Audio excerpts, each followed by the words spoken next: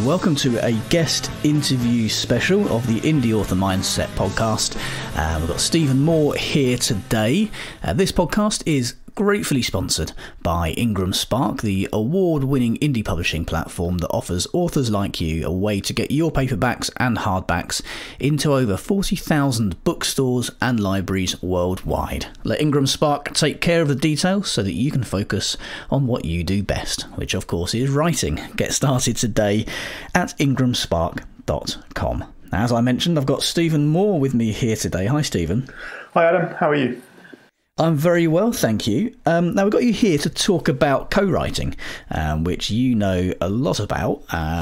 You've co-written with me on the Sam Barker series, which I mentioned on the podcast last week. The new book Betrayal has just come out, so I thought it'd be a good time to get you on. We had a lot of people asking how the whole co-writing process works, and I thought, who better to ask? Because you've actually co-written with quite a lot of authors, haven't you? Yeah, there are a few now. Obviously yourself. I've got a series out with David Behrens. We are now just closing on and finishing our fourth book. I've also worked with guys, lesser known authors at this stage, but I hope that together we can do something quite good. Luke Richardson, John Hopton, Jay Tinciano. We have a book out, and the other two guys I just mentioned, our series are close to seeing the light of day.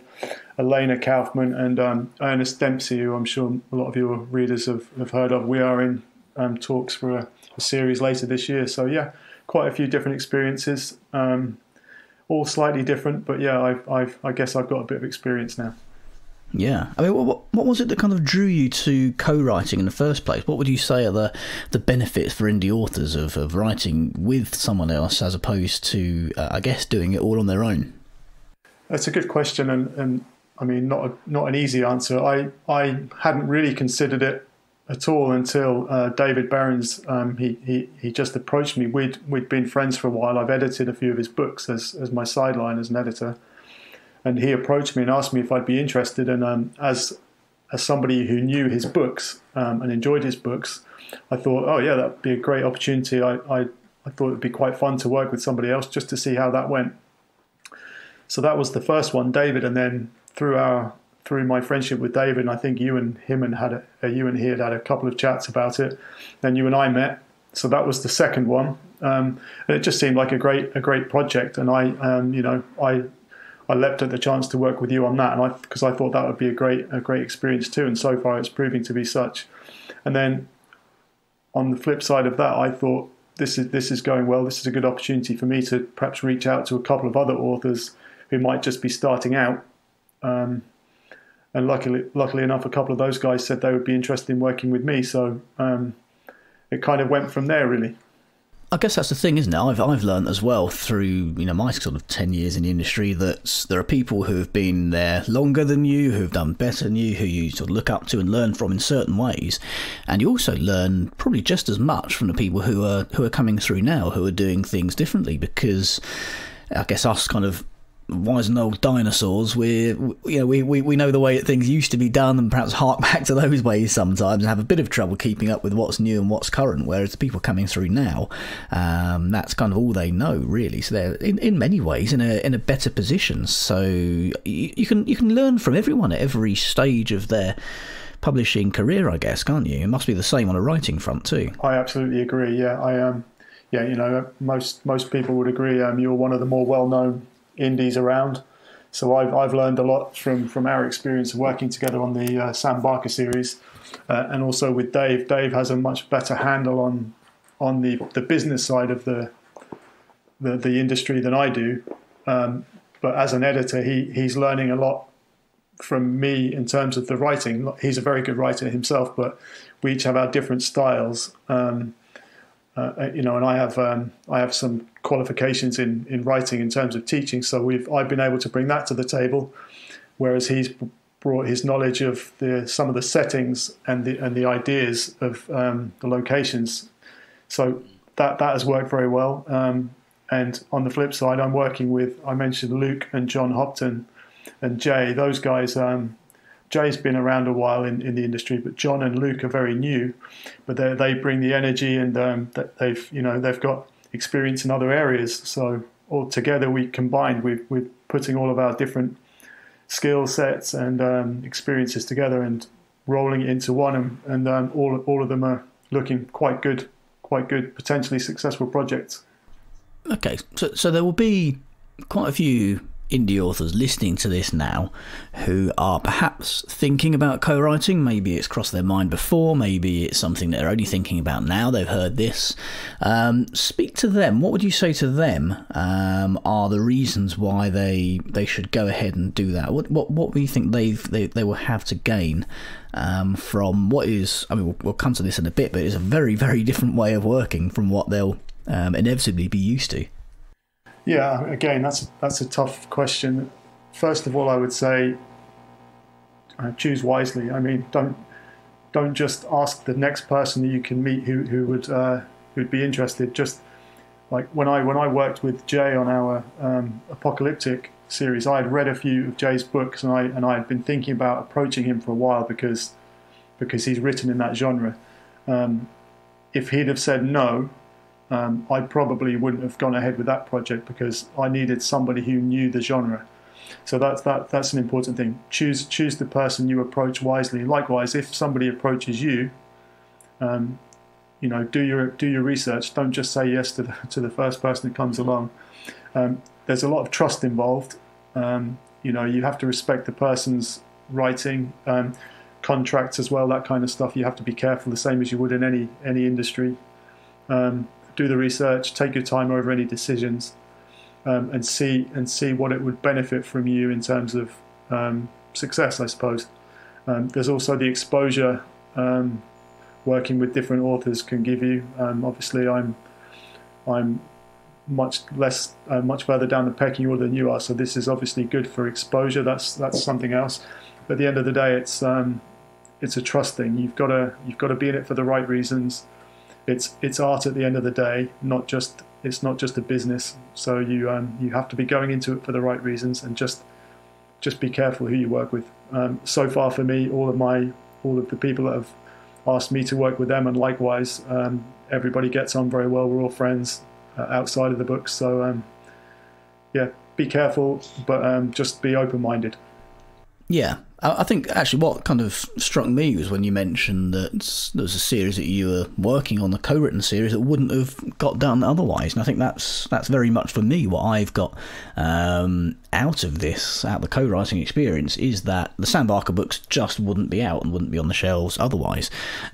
Because, as I said to you, it's a vague idea that's kind of grown over time, but which has been there for me for probably 2 or 3 years.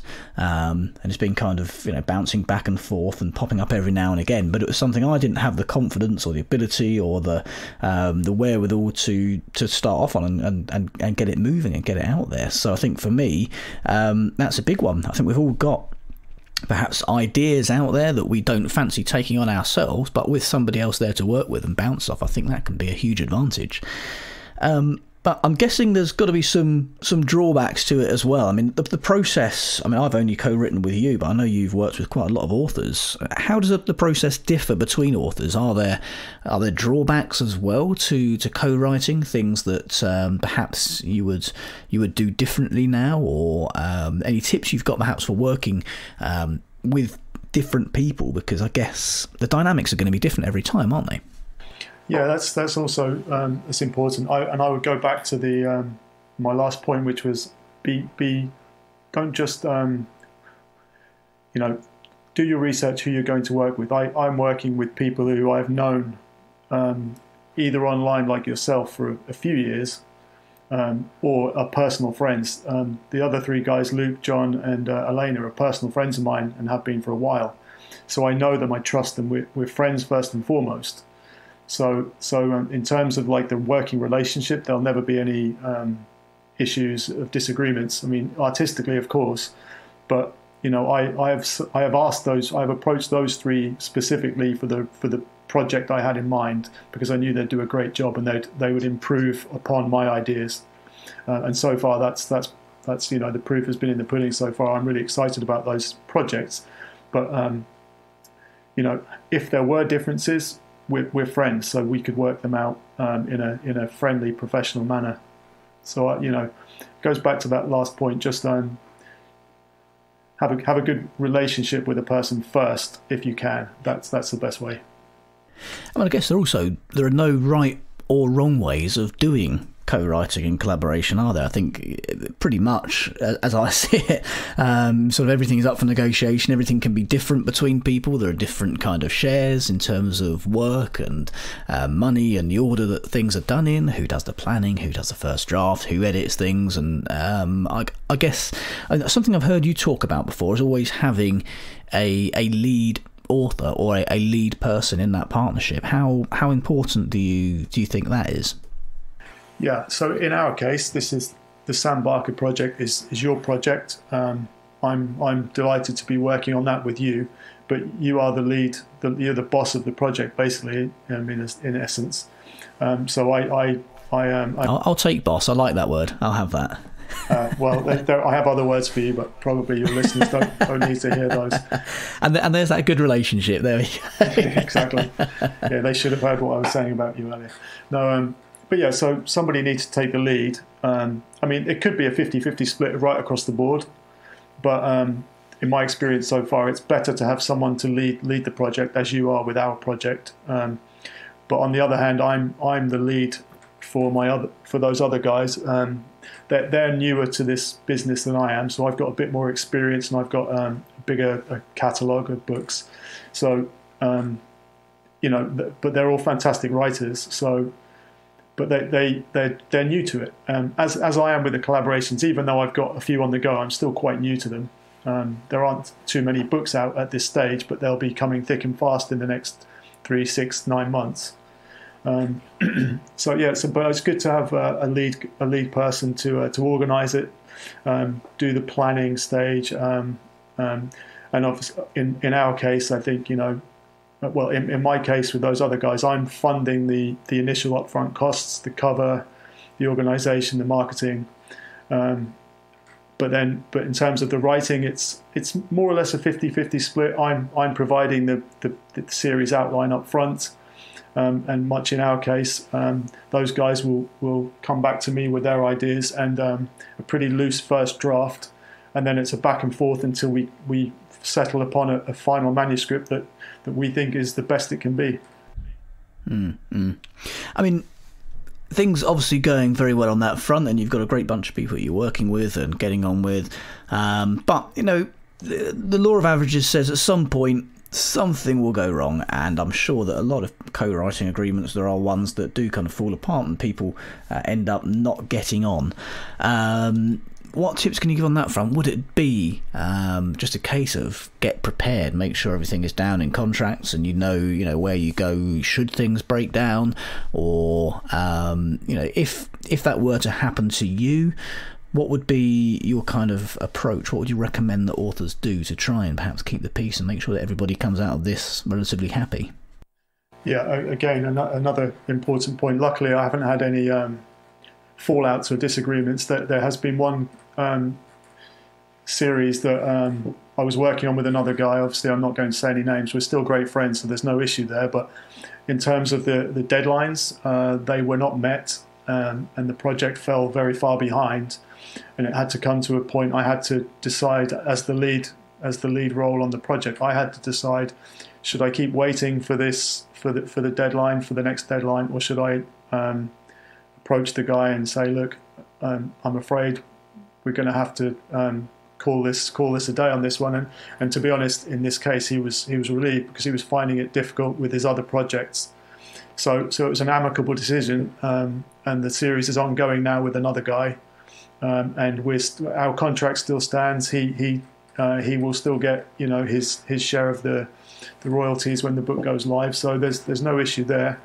In terms of perhaps not quite so friendly disagreement, I honestly don't know, because that hasn't happened to me. I don't anticipate that happening, but I guess that's what the contracts are up front for a reason. Yeah.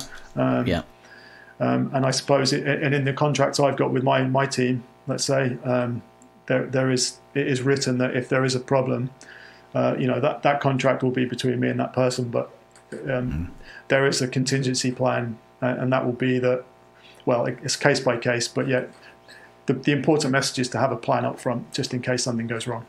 Yeah, be prepared. Be prepared, yeah. Be prepared. As I'm sure you are. Well, yes, I mean, you've got to be, haven't you, at all times, really. That's because, I say it so much in Indie Author Mindset Facebook group and on the podcast and everywhere else. We are running a business. I mean, yeah, the business is an art form. We are selling art, essentially, but it is a business, and it does need to be managed professionally. Now, Steve, you said you're going to put together, we could chat for hours, but as you know, I try to keep this podcast fairly short. We're already over time. You're going to put together, I think, an article, some top tips, perhaps things that we haven't got to, and reinforce some of the points that are made today for co-writing for anybody who's interested in doing that, aren't you? And we're going to pop that in the Patreon group for Patreon subscribers. That is at patreon.com/indie author mindset. Well, thank you very much for joining us today, Steve. It's been great talking to you and introducing some of the Indie Author Mindset podcast listeners to the concept of co-writing. Hopefully a few of them will have a go at it now and perhaps look at those projects they've got sitting there in notebooks and ideas that they want to crack on with but don't quite have the wherewithal or the knowledge of how to start, which is exactly how I got into it. So thank you very much for joining us, Steve. Have you got any last words? Nothing that you wouldn't say yourself, which is if you're going to go into collaborating, go in with an open mind. It can be a great experience, very rewarding, but you have to be careful like any other business choices. And finally, I would echo what I'm sure you're going to say is stay safe. Everybody stay safe and do the right things. Absolutely. Stay indoors and keep writing. Thank you very much, Steve. To everybody else, thank you very much for listening. I'll see you next week here on the Indie Author Mindset podcast. I think it's episode 18. I haven't checked, but I'm going with that. I'll see you then. This episode of the Indie Author Mindset podcast was presented by me, Adam Croft. The Indie Author Mindset podcast is sponsored by Ingram Spark, helping you get your book into over 40,000 bookstores and libraries worldwide. Get started today at ingramspark.com. The theme music for this podcast is by the Caesareans. Don't forget you can claim 50% off any Indie Author Mindset course by entering the promo code podcast at the checkout. Links are in the show notes. For more great tips and guidance, join the Indie Author Mindset group on Facebook.